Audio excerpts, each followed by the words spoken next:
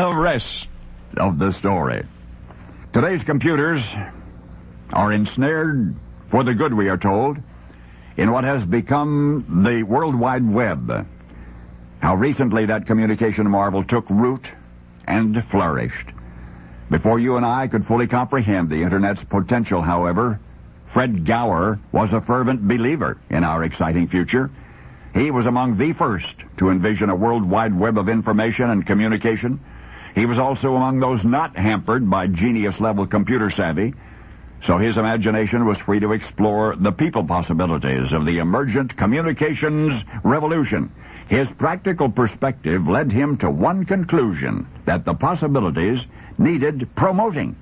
So, Fred Gower took it upon himself to spread this new gospel far and wide, to share his vision of a world electronically united. But in order to bring the general public on board, there was somebody else he had to sell first. And for that someone's benefit, he arranged a private demonstration in Providence, Rhode Island. With the aid of a technically adroit associate, Gower explained to him the requisite devices and procedures in shirt-sleeve English. The gentleman appeared impressed, but a little bewildered.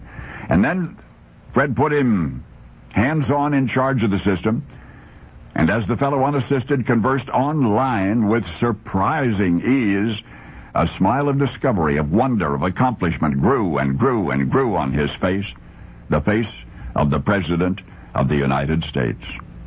Well, rather soon following the success of that demo to end all demos, Fred Gower's dream of wreathing the globe in electronic camaraderie and conversation and information did come true, and that more than 100 years ago.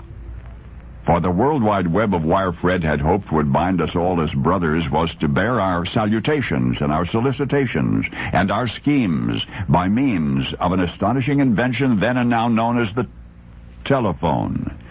Visionary Fred Gower, he was also managing agent of an audiologist and an inventor named Alexander Graham Bell, who June 29 of 1877 from a parlor in Providence, Rhode Island, City Hotel, spoke through Western Union telegraph lines to associate Gower and President Rutherford B. Hayes, who was poised, breathless, at a site 13 miles away. Regarding the modern computer's right now integration with today's telephone lines, regarding the wonders and complexities and frustrations of the capital I Internet, there are multitudes skeptical still.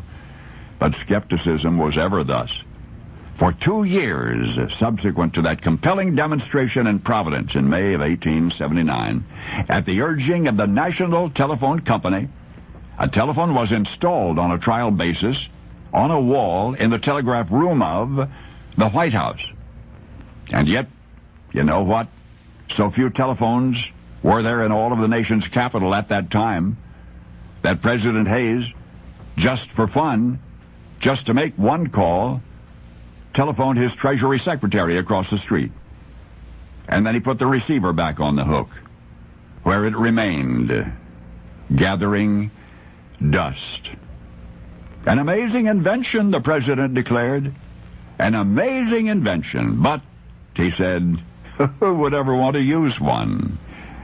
Well, you know, indeed you know the rest of the story.